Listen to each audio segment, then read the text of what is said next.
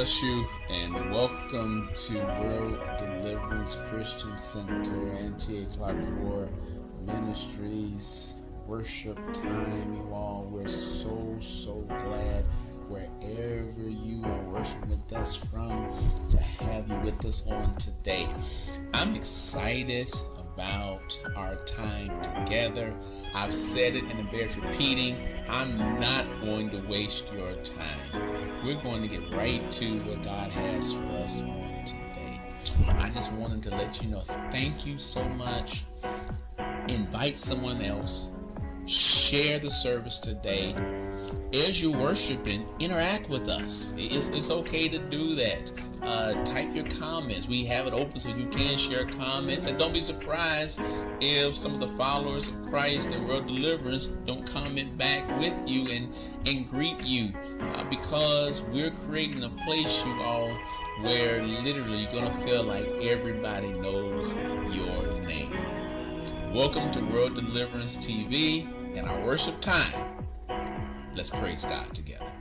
Good morning. Happy Sunday morning to you. Thank you for joining us, World Deliverance Christian Center. This time of worship, we're going to ask that you would go on and share the service. Let everyone know that we're worshiping now, and we just thank God for this day. We're going to have our scripture and prayer. Genesis 1:31 reads, "And God saw everything that he had made, and behold, it was very good. And there was evening, and there was morning, the sixth day." Let us pray. Lord, we thank you, God of our Creator, God that created everything. God, thank you for creating us, Lord. We thank you, Lord, Father God, for your love. We thank you, Lord, Father God, for this time of worship, God. We thank you for your presence, God. We thank you, Lord, Father God, for saving us, God. And we thank you for those that will be saved on this day. We thank you for those that will be delivered and set free on this day, God. We give you all the glory, all the honor, and all the praise. To you, our Creator, we say amen.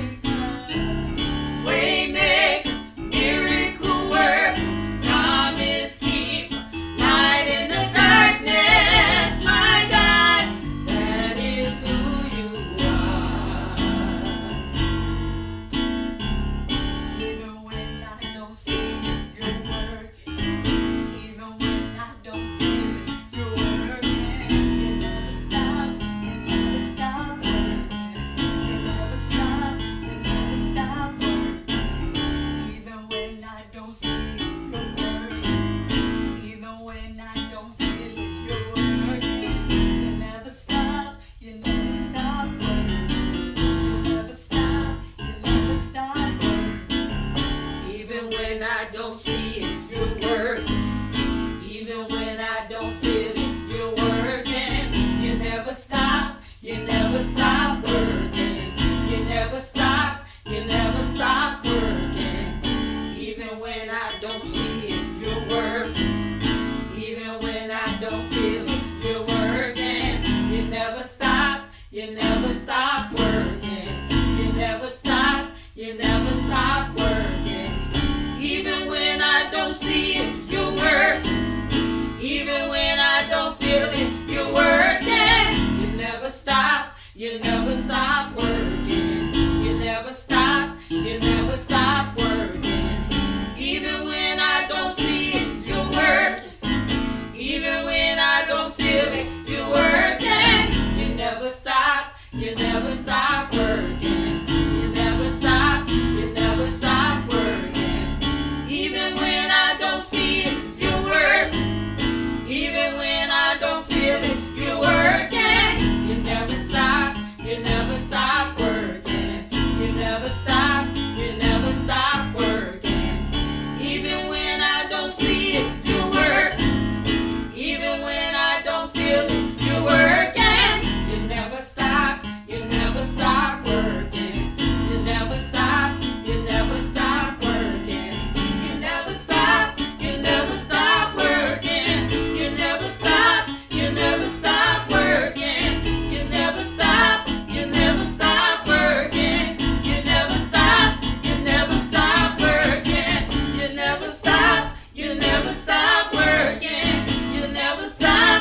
never stop working. You never stop working. You never stop working. You never stop working. Waymaker, miracle work, promise keeper, light in the darkness, my God, that is who you are. You are here, moving in our midst. I worship you. I worship you. You are here, working in this place. I worship you. I worship you. Yes, hallelujah. Glory to God. Hallelujah. Thank you, Jesus. Good morning to each and every one of you worshiping with us on this morning. If you would like to invest into World Deliverance, you can text 844-713-4622. Again, you can text 844-713-4622. If you would like to mail in your investment, you can mail it to P.O. Box 735, Maywood, Illinois 60153. Again, the mailing address is P.O. Box 735, Maywood, Illinois 60153. Or you can simply log on to our church web address, which is worlddeliveranceCC.net. Thank you and God bless.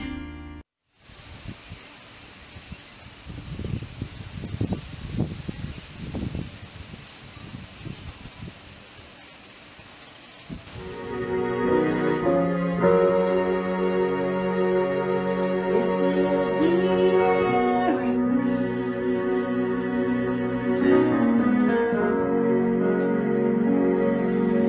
is the air I breathe.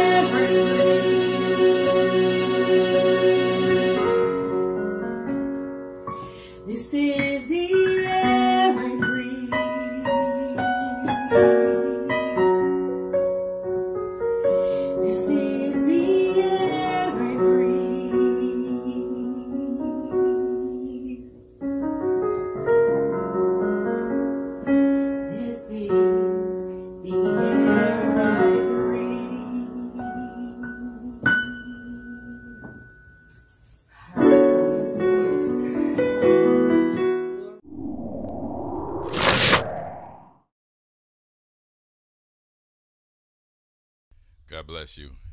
Thank you for worshiping with us on this morning. And what we're going to do, we're going to go straight into the Word. Our pastor always say that we're not going to waste your time. And so, having said that, we want to go straight into the Word on this morning. Excited time this morning as we are in our new series entitled What's Next? What's Next? And so if you have your Bibles with you on this morning, I want you to go with me to 1 Kings chapter 3, verses 16 through 19. We're going to read verses 16 through 19 in 1 Kings. And I'm going to be reading from the New Century Version. And it reads as follows. One day, two women who were prostitutes came to Solomon. As they stood before him, one of the women said, "My master, this woman and I live in the same house. I gave birth to a baby while she was there with me. 3 days later, this woman also gave birth to a baby. No one else was in the house with us. It was just the two of us. One night, this woman rolled over her baby, and he died. And the word of the Lord is blessed, and so are we." And I want to look at this thought and have it with you. I know some of you all probably going to be prepared to think about Whitney Houston and the greatest love of all. The greatest love of all. It is our prayer that on today that all of us are blessed, and we just thank God for this opportunity as we share with you all today. So it is our prayer that those who are followers of Christ, those who have accepted Jesus, those who have confessed with their mouth and believe in their heart that he is Lord, that you would, as we focus on even talking about even on this year, appreciating where we are to prepare for our next. You understand that as we appreciate where we are to prepare for our next, you have to do just that, appreciate where you are to prepare for your next, because you have what God has given you right now, and he's testing you to see what are you prepared to do for your next. We want too much more, but we're not even appreciating what we have now. So how can God in his infinite wisdom give us anything more? So we have to appreciate where we are as he's preparing us for our next. It is our prayer that those who are unchurched, those who have not been a part of the movement of God for the past 6 months, those who have not accepted Jesus, those who are outside of the body of Christ, it is our prayer that we want you to hear what is being said. And we talk about the greatest love of all, and we know that the greatest love of all is Jesus Christ himself. And we want you to be excited as we are to join us on this movement to experience what God is doing in our now. September 27, 2007 will always be a day that's edged in my memory. Up to that point, I had a clean bill of health, no need for nothing. I was good. But my mom, after months of preparation and testing, it was time for me to go what you all consider to go under the knife. It's time for surgery. Let's make it a little plain. I don't want nobody trying to get me and everything, but you know how we say it's time to go underneath the knife. That means we're about to go into surgery. See, at the time, my mother, she had became very ill, and she was on dialysis for a while, and she bet up the nerve to come and ask me, would I donate my kidney? I mean, you got two, I just need one, and after that, you'll still have one. So I'm like, all right, so terrified out of my mind. Now, this is my mom, you all. I'm terrified out of my mind. I prayed about it because let me just help us out even in saying this, that don't go and get into nothing without praying first. As much as you want to do for or do something for whatever the situation is, you first need to seek God to make sure that you're doing the right thing. So even with my mom, I prayed about it, and I prayed about it, and I thought about this too in prayer. After praying, I was like, now what is it? Why did she ask me? And I came up with the answer. I mean, she did house me for 9 months. She did literally put her life on the line to, you know what I mean? I mean, I don't have a, small head, so, she did push me out. She did take care of me up to that point. She did cook for me, kept me healthy. So, maybe I can return the favor, because see, here's the deal, you all. As we are on mission for Christ, it's one thing to receive, but it's another thing to give back. As we receive, we should re-gift the gift and keep it moving. We should always look forward to not only to be receivers, but to also to give. And so I was terrified out of my mind, prayed, and I had to go through a whole process. Now, this was my mom, but I still had to go through a whole process of consultation and testing and hours and hours and days in and days out to the hospital, back and forth, to finally we were there. And so we had the surgery. Besides a little soreness that I experienced, the surgery was a success, and they removed my left kidney. Unfortunately, my mother made her transition 4 months later. Many people, in their concern about me, asked me questions without asking me questions. What do you mean, Bill? So they asked me, they wanted to know, but they wasn't straightforward. You ever had somebody to come and ask you a question without being straightforward with it, like beating around the bush? No, you got to beat around the bush. So, but they was concerned about me, so I gave them the benefit of the doubt. So they would ask me, without asking me, did I have any regrets of the surgery? And so my response to them was, knowing that my mom would pass away, would I still have went through with the surgery? Because the goal of the surgery was that it would help her without any complications. So the goal of her having the surgery, after prayer, after consideration, taking everything into consideration after consultation, the goal was, no matter how I would feel of the surgery, the goal was that at some point she was going to get better.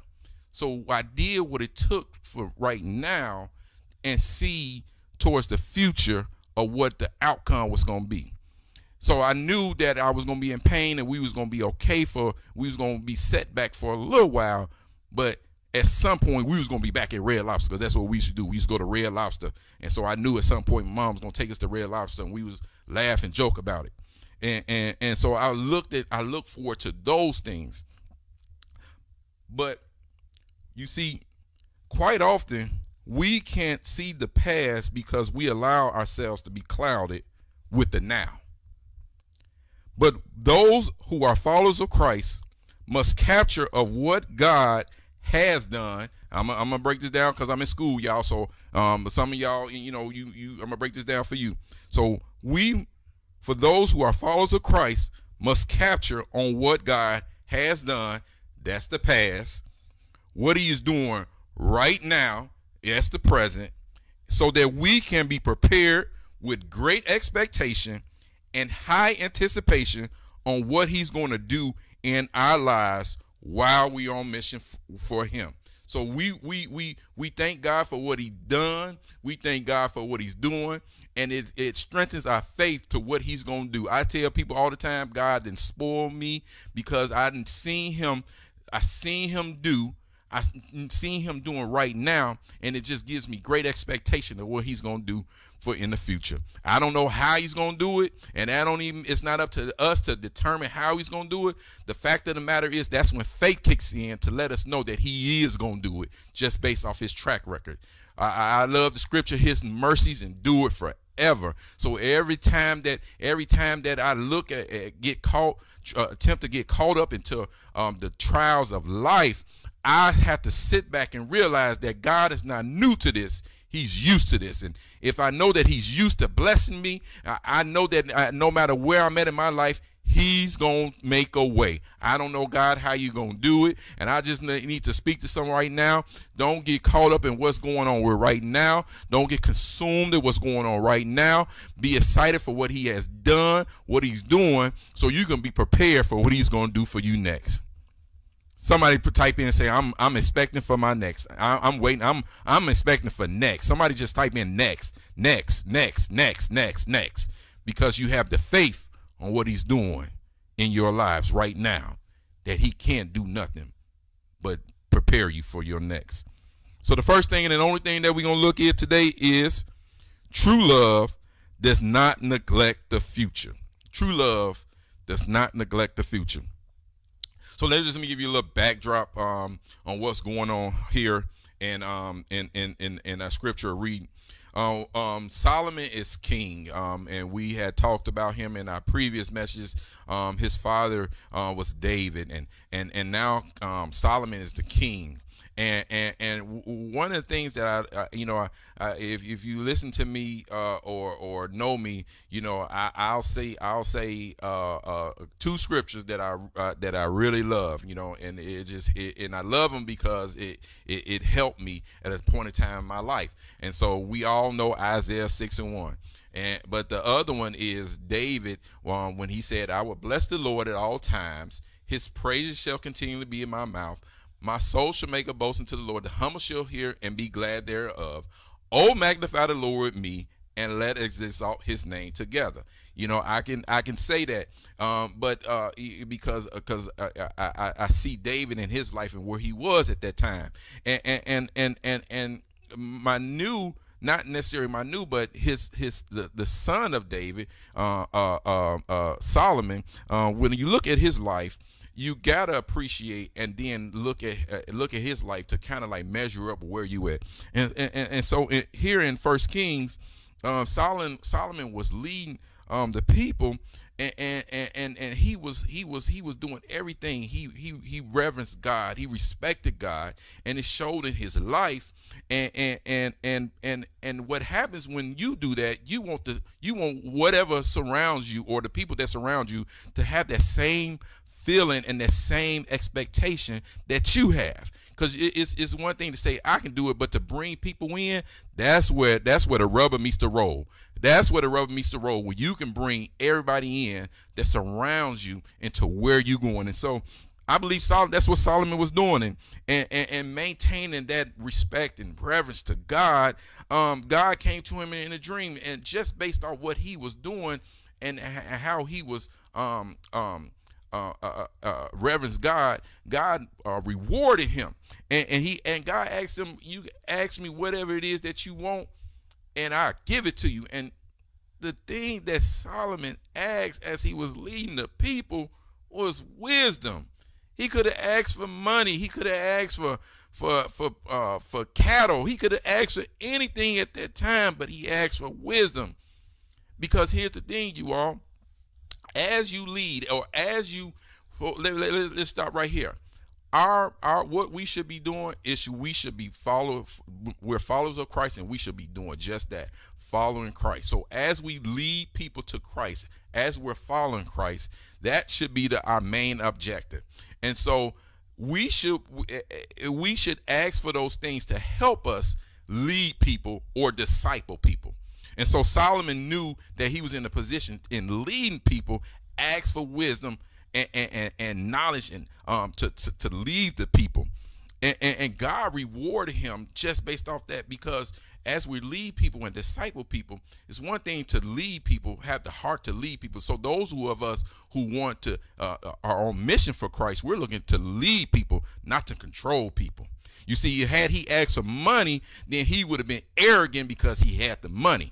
Had he asked for the cattle, it was nothing that he would figure out that he needed. But he knew that if he asked for the wisdom and knowledge, that God would grant him. And so in 1 Kings 10, chapter 3, verses 10 through 15, it reads, "The Lord was pleased that Solomon had asked this. So God said to him, 'You did not ask for a long life or riches for yourself, or the death of your enemies. Since you ask for the wisdom to make the right decision, I will do what you ask. I will give you wisdom and understanding that is greater than anyone has had in the past or will have in the future. I will also give you what you did not ask for. Ain't that something right there? Here you are. Let's finish reading this. I will also give you what you did not ask for riches and honor. During your life, no other king will be as great as you. You will follow me and obey my laws and commands as your father David did. I will also give you a long life. Verse 15, after Solomon woke up from the dream, he went to Jerusalem. He stood before the ark of the agreement with the Lord, where he made burnt offerings and fellowship offerings. After that, he gave a feast for all the leaders and officers. Isn't it amazing about how our God, who knows us and what we ask, as long as we put him first, he will always take care of us. As long as we seek ye first the kingdom of God, all his righteousness will be added unto us. But we first got to seek him first. Then we'll let it be known. Have you ever prayed or considered not yourself? Have you ever considered not yourself? As followers of Christ, we have to be in position to not to consider ourselves all the time. Yeah, we ache. Yeah, we hurt. But I remember someone told me when I get a chance to pray for somebody, I always tell them as an encouragement, thank you for allowing me to pray for you. Because as I'm praying for you, you need to pray, but I need to practice. Because the fact of the matter is, we all need prayer. We all need we need God in our lives. But how about every single time that we put God first, he always take care of us. It's nothing that we can ever need as long as we put God first. So Solomon put the wisdom, asked for wisdom, and yet and still God still supplied everything that he needed. And so that was a little backdrop of what was taking place. But understand that in when you get to verse 16, it explains to us that two prostitutes went to Solomon claiming that a child belongs to each of them. One had a child and smothered it. Long story short, she did not do what it took to take care of it. She was careless and allowed it to die. Two women were gifted with the birth of a child, but yet and still, one was careless and the baby died. It amazes me, you all, on how we can receive things from God but still be careless. Knowing that it's not, we can clearly see what God is doing in our lives, and knowing that it was nothing that we did that equated for us to receive on what God was giving, and yet and still we neglect the gifts and the blessings that he has blessed us with. And so these two women are now in a dispute. And it also amazes me how people often want what you got. Isn't that amazing how people want what you got but don't know how you got what you got? It might took sleepless nights and sacrifices, and people just want what they see. And we living in this reality TV reality. And so let me step on a couple of toes for a second. So we want the baby bump, but we don't want the responsibilities of having a child. We want the big wedding, but we don't want the work of the marriage. We want the big job. Give me the executive job, but we don't want the work that comes with it. We see people so-called living their best life, but we don't know, because that's all they showing us. But we don't know how many times people in the backdrop had to sacrifice time, had to sit in meetings, had to sacrifice anything to get to where they at. But yet and still, we don't appreciate what we have right now. Co-sleeping can kill. These are some practices that we have which were not right years ago, but certainly are wrong now. And one of the things that one of those practices now is smothering our youth to the extent that they cannot breathe. Let me just say this. Here's the deal. All of us have a purpose. Even our children have a purpose. And we as parents, hear me out, parents. Let me sit up straight. Parents, hear me out. The fact of the matter is that God gifted us our children. They all belong to God. So we have the responsibility to put them in a position to look forward to what God is doing, but they don't belong to us. They belong to God. And so what I find, what I think what's going on is that we smother our children because we haven't invested in our children. We smother our children because we scared that we don't know what's going to happen to them because we haven't prepared them for the world that's out there. So we smother them. We make the decisions for them. But can I help us out for a second? Sometimes it's best to figure out where, especially to those, let me just help those who are invested in their children. Let me help you out. Sometimes you have to see where your children are at. So how do you do that? Ask them a question. What would you do? What would you do in this situation? You know, if you had $100 in your account and you had your light bill that was due and you wanted to go out, which one you gonna choose? That's where you see where they at. But instead of telling them you need to pay your light bill, and if you get something left over, then you can have a good time, whatever the case may be. But instead, we need to see where their minds is at. But the fact of the matter is, we smother our children, don't allow them to grow because we scared, because we didn't instill any values into them, because we wanted to relive our lives in their lives. See, God didn't make none of us the same. He made us all different, and yet they did come from you. There's no denying the fact. Mama's baby, Papa's maybe. Mama's baby, Papa's maybe. Yeah, that is true. But however, the fact of the matter is they all came from God, and we cannot smother it. So we have to do what the word tells us to do. Proverbs 22:6, train children to live the right way, and when they are old, they will not stray from it. Yeah, they gonna get old, and they gonna make decisions. I mean, as transparent as I try to be, let me tell you all, I'll tell you this. When I grew up in the church, I became a follower of Christ at the age of 8. From the age of 8, I was there. I was in the choir. I was an usher. I was a deacon. I worked the soundboard, and all these things happened because the calling that was on my life. But it took the one who's responsible for me to make those things happen.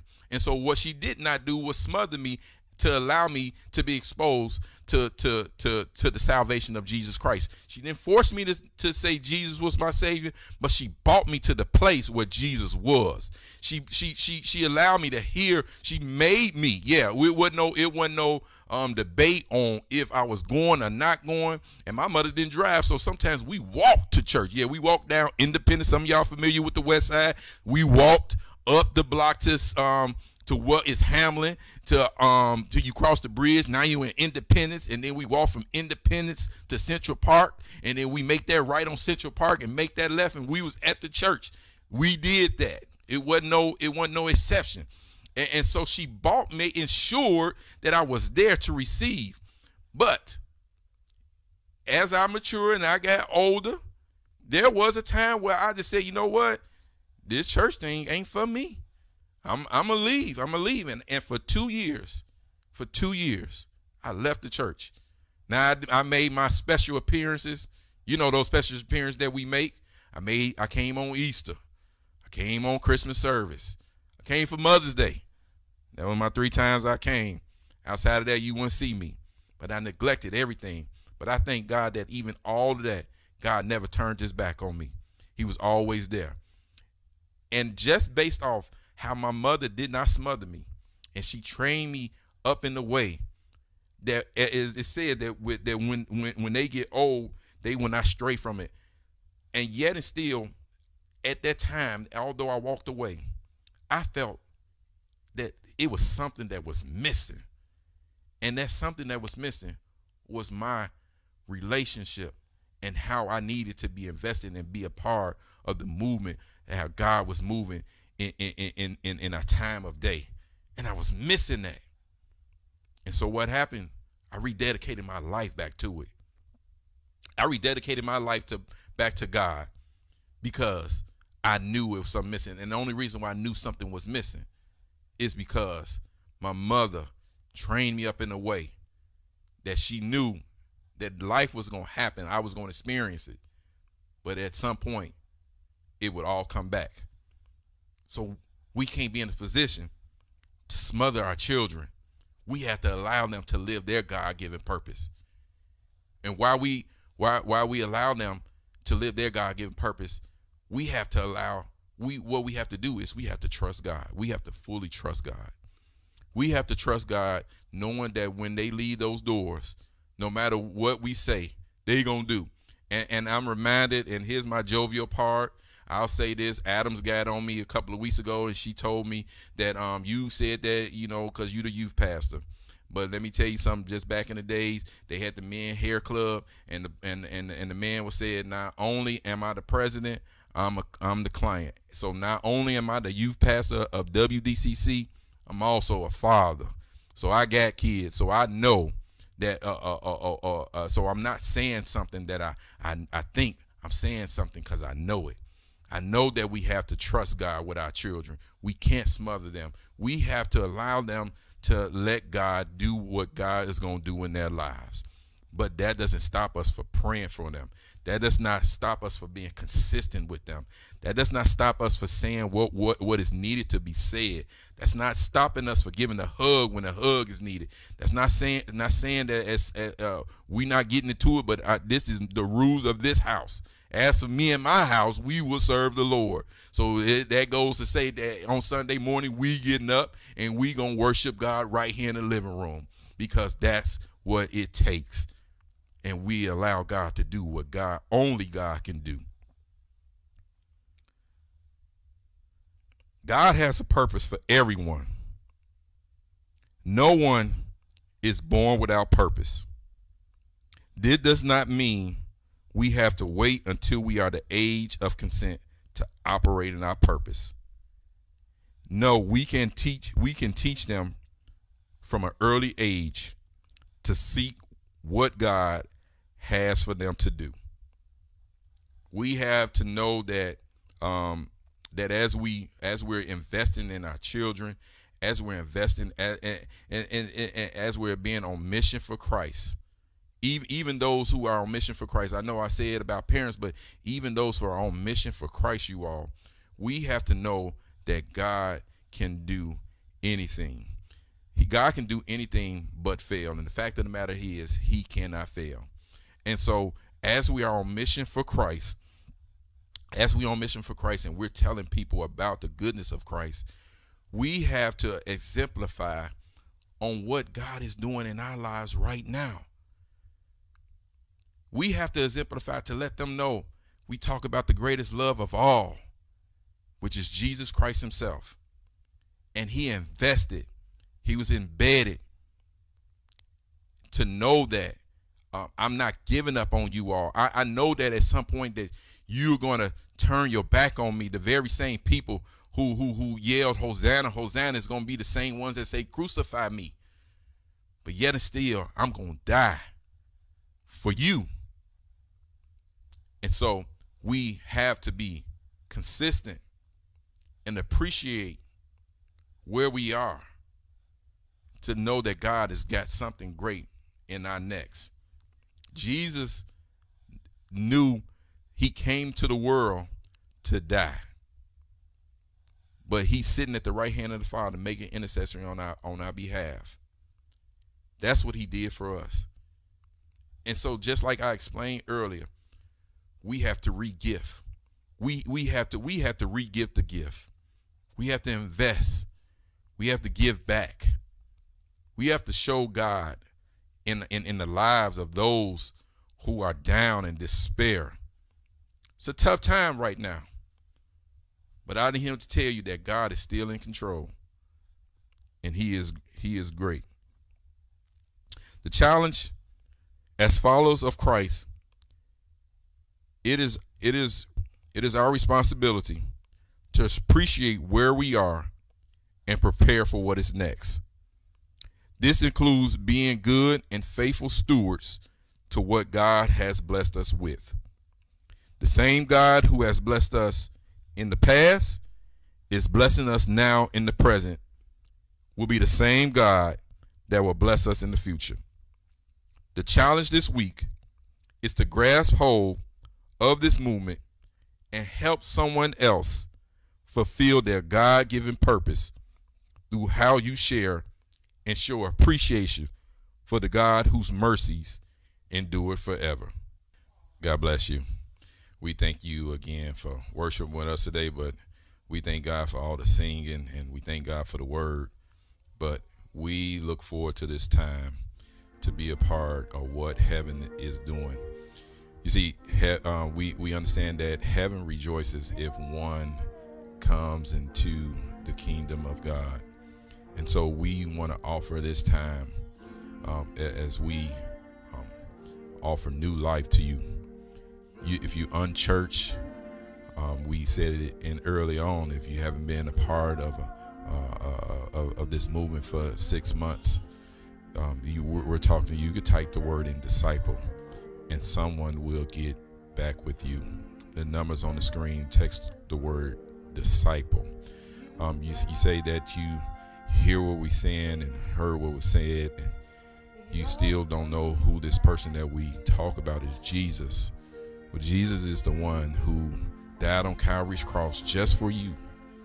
And on the third day, he got up with all power in his hands, and he knows you. He knows the very hair on your head.